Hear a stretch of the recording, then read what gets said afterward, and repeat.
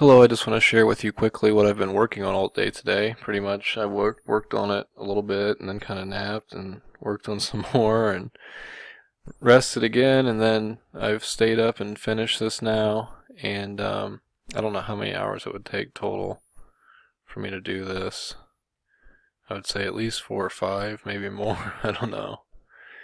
But anyways, I've got Calvinist proof text by book on here now on the kjvforum.com. And for the desktop version, I put it up here in the menu. If you go to Doctrines of Devils, Calvinism, and then it's got proof text by book, and it'll take you right here to this part. And if you're on the mobile, you'll have to kind of go through these, the false doctrines, Calvinism, and get to it that way. But I'm going to work on making things easier and stuff, so it's all going to take time, but it's all work in progress.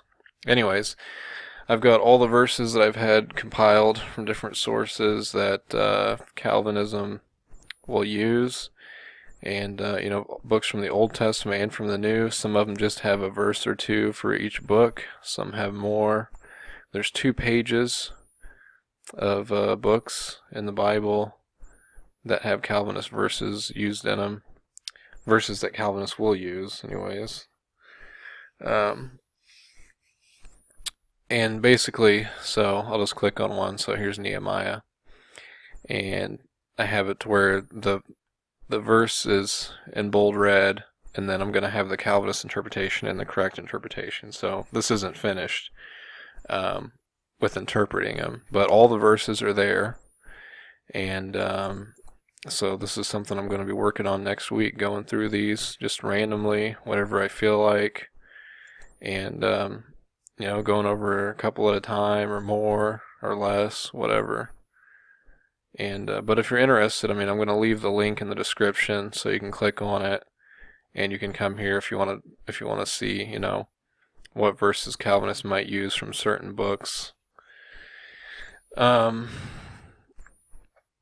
if you see any that aren't listed or whatever, you can mention them too. So that's that basically. And some of them I'll have a lot to say about. Some of them will have less, and maybe I'll have links to different parts of the website where I explain more. But yeah, that's what I'm going to be working on, and I'm pretty happy about that. I feel pretty. I feel like I got something achieved today. And I also just listened to this teaching with Brian Denlinger that Jesus Christ will physically rule this world for 1,000 years, which I don't believe. I've talked about that, and so I started copying the verses that he uses and simply kind of some of his arguments, and I'm going to be refuting that in due time as well. I've been wanting to do this for a while, and I know there's a lot of other verses that people try to use to teach this, but I just want to. I've been wanting to refute Denlinger's teaching, and so I'm going to take clips from his actual video and put them on here and everything, but that's something that's going to be coming too. So I was kind of doing that at the same time as I was doing this. I was listening to it.